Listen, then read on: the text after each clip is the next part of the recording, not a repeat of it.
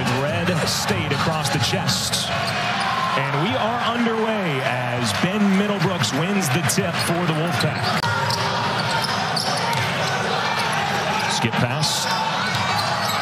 Taylor off of one dribble.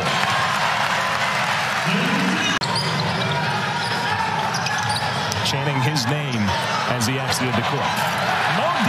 Throws down a dunk on his first touch of the night. And I'm sure after they get through this tough little stretch that they have, they're going to be much better off to be able to get home and really start to implement some of that stuff. Morcell with a nice turnaround. Morcell in the open. He's been hot lately. He's their leading scorer. Yeah, and this is one of the things that he's really improved on over the summer, being able to put the ball on the floor.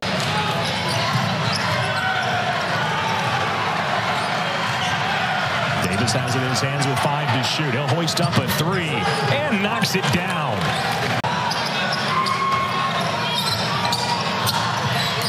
Horn with a nice move. They were honored at the under-12 timeout to a standing ovation. Morcell with the steal and the finish. And here comes the Wolfpack. O'Connell with his second turnover in as many possessions. Instead with the third effort.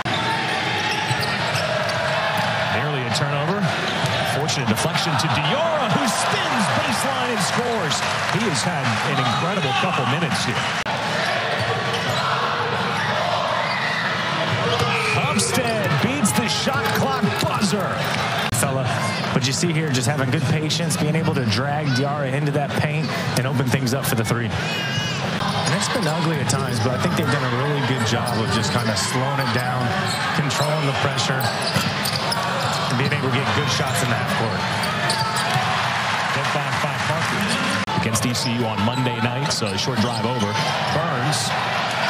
Well, he had the first points in the first half. That's all he had in the first half with that first bucket, but they go right to him for the first basket.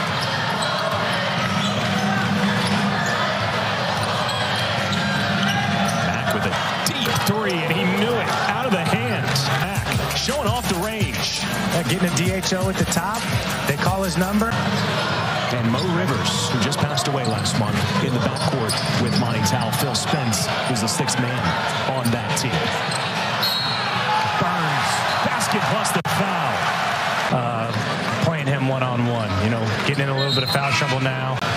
It's one thing when your teammates say he was an incredible teammate, but also when your opponents speak so highly of you. And Lynn Elmore said, you broke my heart a few times in the ACC tournaments, but they've missed a few free throws that would probably have it back into single digits, but again, they're kind of bringing that intensity and putting the pressure back on NC State.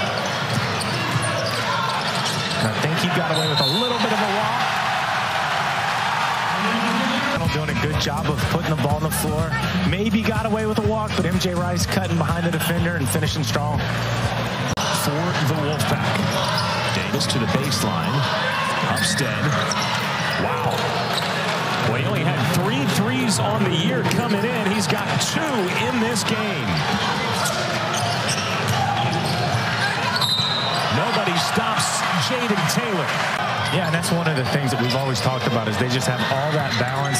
And I think since the second game, Jayden Taylor's been the primary ball defender.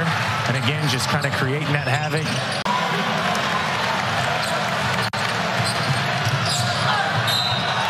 How good is Jayden Taylor in the open floor? Back across, but he's just such a physical, aggressive guard. Here he just sends him to the left, steps back across, and finishes on the other side of the basket.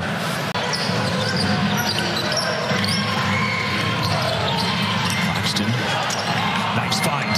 Ellis with a flush.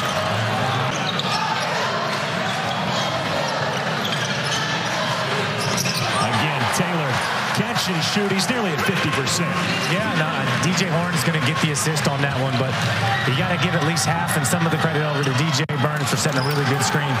Yeah, and you got to give credit to LJ Thomas. I feel like kind of his effort and what he bring during his minutes was able to create some energy for this team. And Hupstead with 4. Burns pretty on the baseline. The spin and the shot. Check back in. Both teams utilizing their depth. Middlebrooks would have been his first 3 of the year. Burns has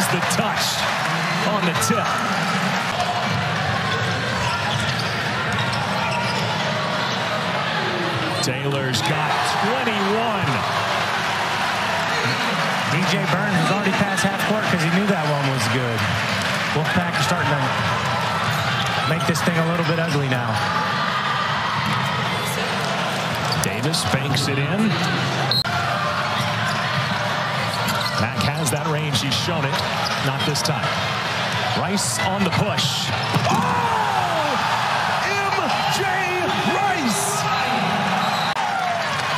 MJ just being the athlete that he is. They've had Notre Dame, Liberty, they've had ECU. They've had a tough schedule. So kind of able to diagnose some things and get back there in the lab when they get home and enjoy their bench for sure. 93-61 the final score.